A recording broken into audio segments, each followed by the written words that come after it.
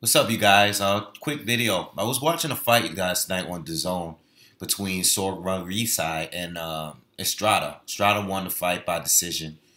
Pretty much outboxed Sor Rungvisai and won a pretty smooth decision, in my opinion.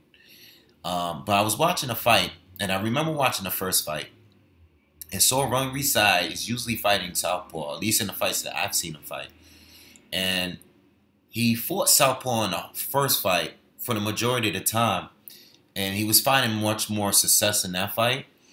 Uh, I don't know what's up with him. I didn't watch the weigh-in, but I remember hearing a commentator saying that he has some trouble making a weight this time.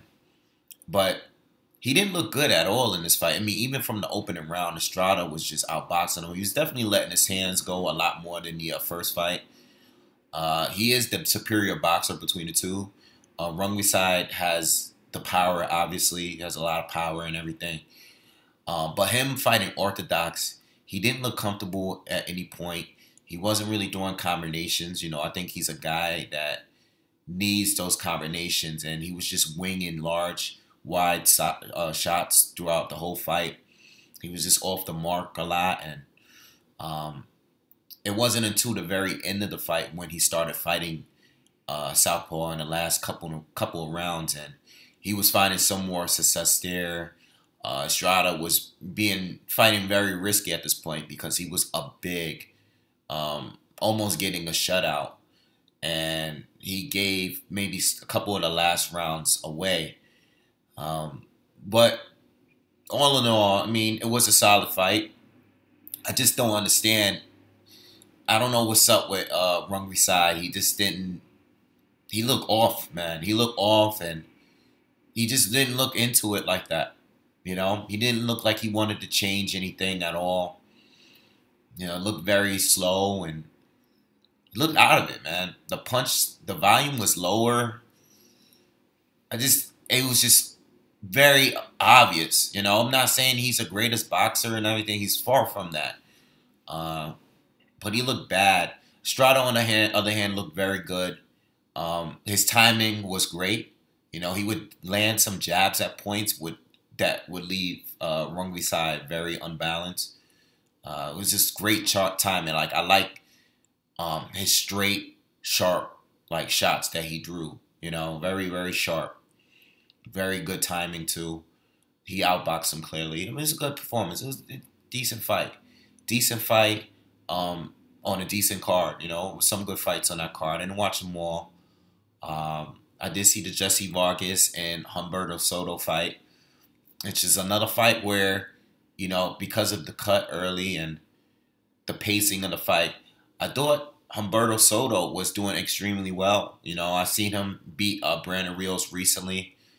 Older guy, but he's still been putting on good performances, and up until the point he was hurt in that round, I believe it was the sixth or seventh round. I believe he was doing extremely well. Jesse Vargas is a guy that he starts out very sharp. He has a great jab. He has one of the best, most underrated jabs out there. Very strong, stiff, sharp, fast jab. I mean, he has one of the best jabs out there. But outside of that, straight 1-2 fighter. Not the greatest defense, and he has some conditioning issues. And I feel like as soon as you get past his jab and his straight right hand, once you get past that and he starts to slow down, you can definitely take over.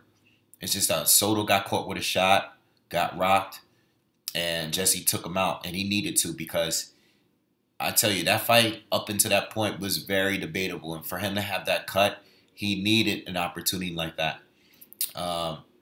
So Jesse pulls off the stoppage win, which is what he needed, coming off 2 draws. Delorme, I thought Delorme won that fight. I thought Jesse got a gift draw in that fight. I think he got saved. And against Adrian Broner, that's another fight where, listen, I thought Jesse was clearly winning early. And then once he slowed down, he really didn't have anything for Broner. Broner didn't respect anything, and Broner walked him down. So he needed a stoppage performance, I know it's Humberto Soto. I know he's coming up in weight. I know that he's an older guy, but he's been looking pretty good and still a good fight. Jesse's still in the mix of welterweights. For the guys that, like I mentioned before, for the Kell Brooks, for the guys that's not PBC that need a fight. We know all of the PBC guys are trying to get the fights together. We know Thurman's probably going to fight Pacquiao. We know that Spence is going to probably fight Porter next. So these guys like the Terrence Crawford or Kell Brook, the Jesse Vargas, he can get a good scrap. He's always going to be a good scrap for any of these guys. All right, well, pretty solid card. I was watching some of the fights on the card. Let me know what you guys think. Make sure you guys hit subscribe. Peace.